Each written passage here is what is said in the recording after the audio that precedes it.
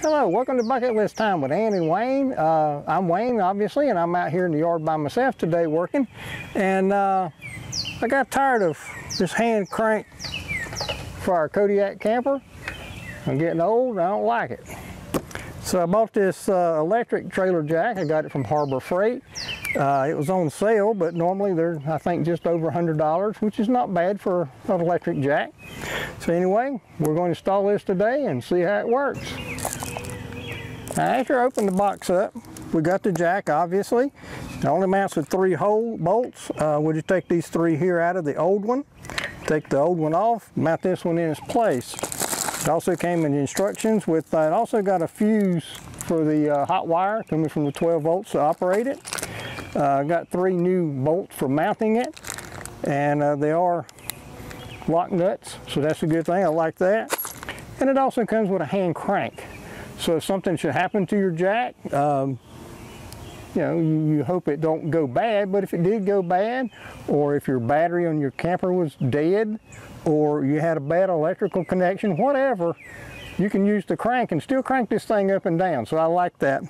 So let's get started on this install. Now, I tried different size sockets. I found a 9/16 will fit. Fits pretty good, just a wee bit loose. I got a 14 millimeter. Seems to be a little bit better fit. So we're going to use the 14 millimeter to remove these screws.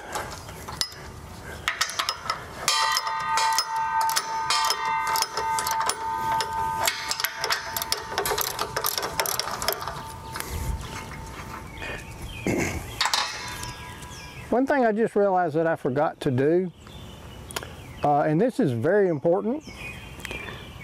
The weight of the tongue of my camper is still on this jack. Don't make that mistake. So now I'm going to get some blocks to go under the tongue and take the weight off the jack. That's just a big old duh. I really should have done that to start with, but don't make the same mistake I did. And another thing that I'm going to include in this video is about connecting the wires. You don't want to miss that point. That'll be a little bit later in the video, unless you're really good at connecting wires and making them last long term. I've got a lot of history behind me of boat trailers, and they're notorious for giving trouble with the lights not working. And I've learned to connect wires for a boat trailer that's going to be constantly underwater and wet and stuff, that they just don't give trouble. So don't miss that near the end of the video. Okay, now I have finished taking the bolts out of the old jack. There's 3 of them, like I said earlier. And then this jack should just lift right out. Of course, I got smart and finally put blocks under the camper tongue. And there's the old jack. We'll just lay it down over there.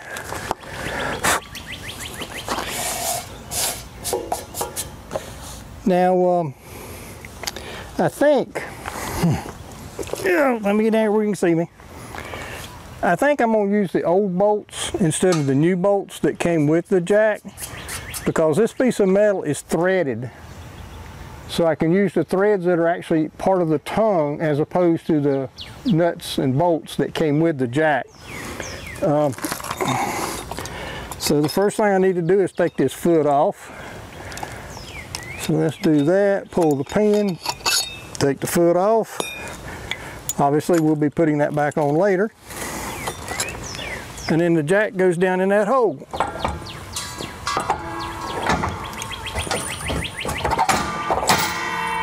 Like so. One thing that the instructions will tell you to do is underneath here, clean the paint off around at least 1 bolt hole on the camper frame as well as on the bottom of the jack. And the reason they do that is to get a good electrical ground from the jack to the frame of the camper. And I'll be honest with you, I'm not real pleased with that. I would like to see them have an actual ground wire. But when you hook this thing up, if you have trouble with your electrical connection not working well at times, go under one of your bolts, put your wire from here to the frame of the camper, and if you're having a ground problem between the jack and the tongue, that should help eliminate that.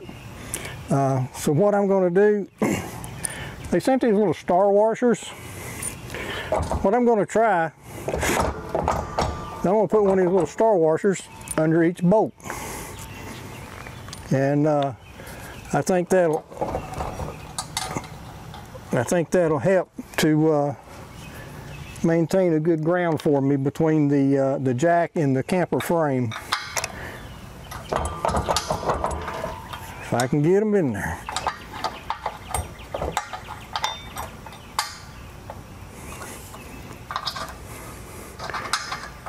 Okay, that one's ready to go. Put the top washer on there.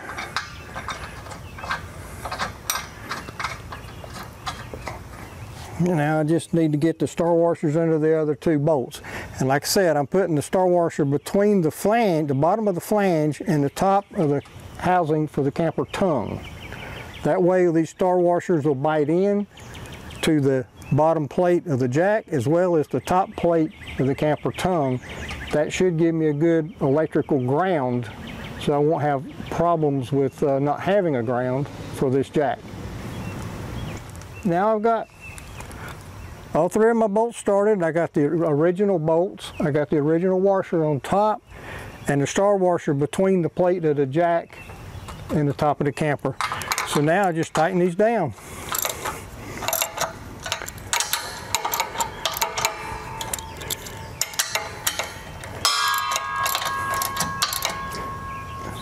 And just tighten them a little at a time, and just keep going around until you get all three good and even tightened. But don't tighten them down really tight one at a time. Got hawks flying over. Just work your way around a little at a time until you get all three of them good and tight.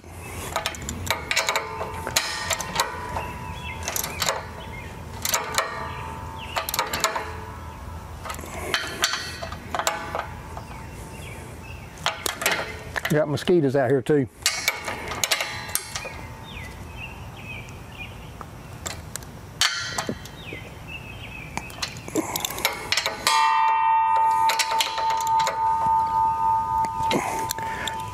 All right, that should get all three of my bolts good and tight, so the jack should be securely mounted. Now it's just a matter of hooking up the electrical.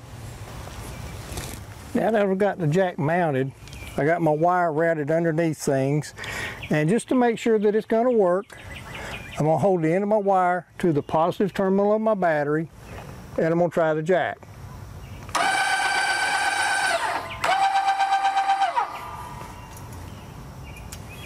And it does work. Means I got a pretty good ground under the base of the jack. Now let's hook up the 12-volt supply. Now to hook this thing up, first thing I'm going to do is I'm going to take my fuse that they sent with the jack, and I'm going to cut this wire here, because you have to cut it to use it, because it has to go in series with your wire going to your 12-volt supply on your battery. And just strip these wires back a little bit. There's all kind of wire strippers you can get. I've used my knife for more years than I care to think about, so it's what I'm comfortable with. But there's a lot of ways to strip wire back. So we got that prepared. Now this is the wire for my jack. I only need it to go there. I'm gonna leave myself a little bit extra, but I'm gonna cut a little bit of this off. So I'm gonna cut it right about here. And I like my little Swiss Army knife. I can use the scissors of my Swiss Army knife to shorten that wire.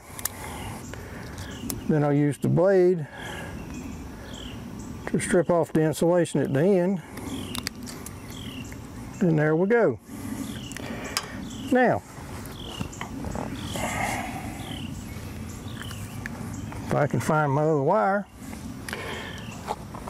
Now here's what you need to do. And like I said, I've done a lot of boat trailers over my life, and they're notorious for giving trouble with electrical.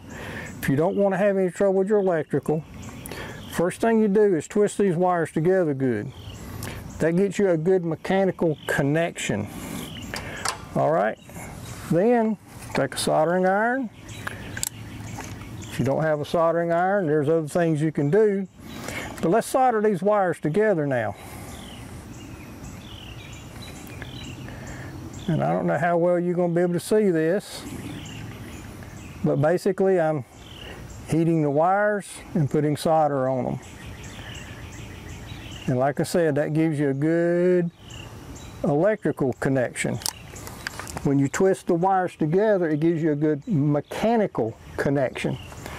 The solder gives you a good electrical connection.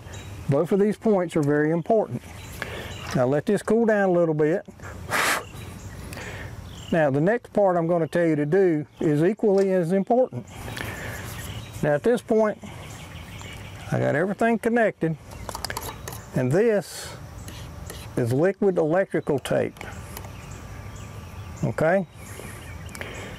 Get you some liquid electrical tape and coat this thing good with it. Back onto the insulation of your wires a little bit. And I'm going to tell you, this is like miracle juice to make sure that your wires and your connections don't give you trouble in the future. This is a step you do not want to skip. Now when this is dry, I'll clip the end a little bit. I'll put a little bit more on there. I'll let that dry. And then I'll put electrical tape over it to make sure that it's protected as well as sealed out from moisture. After I do that, this connection will never give me trouble. Now the other end, I'm going to splice on a connector to hook to my battery. So let's do that next. Let this dry. So there you have it.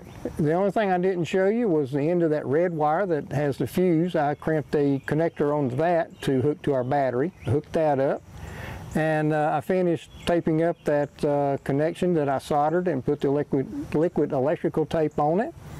And I still got a few things to do. I want to put some wire ties on this wire a little bit. I got one here for the wire coming down from the motor.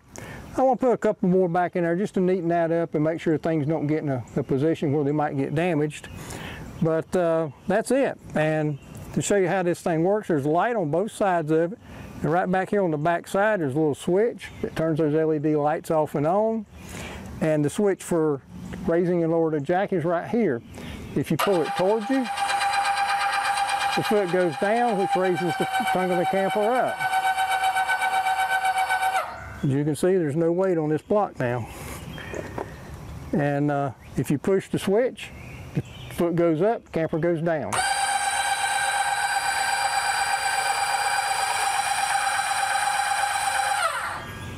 And now that block has all the camper weight, or the tongue of the camper on it now. So far I'm very happy with this. If I find problems or other ideas in the future, I will add that to the description below. So if you have any questions, look in the description below this video and see if I've added any comments of how this has worked over time. Sometimes when you install a new thing like this, it works great when it's new. It doesn't work long term. If that happens, I will add comments to the descriptions. So we'd just like to say we appreciate you visiting. We really wish you would click like on our video and share it with your friends. And also, if you subscribe to our channel, it helps you find our other videos. We hope to be doing a lot of destination videos, as well as a lot of do-it-yourself things around your campers. So anyway, that's it. We appreciate you visiting Bucket List Time with Ann and Wayne, and we hope you have a wonderful camping trip.